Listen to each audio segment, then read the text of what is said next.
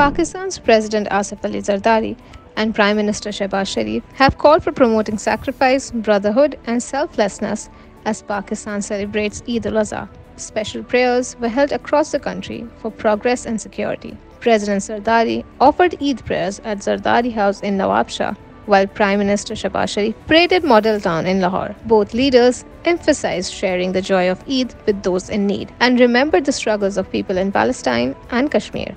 Chairman, Joint Chiefs of Staff Committee and Service Chiefs also extended Eid greetings, honoring the sacrifices of martyrs and Ghazis. PPP Chairman Bilawal Bhutto Zardari and PTI Chairman Barrister Ghor Ali Khan also extended their felicitations, expressing hopes for peace and unity.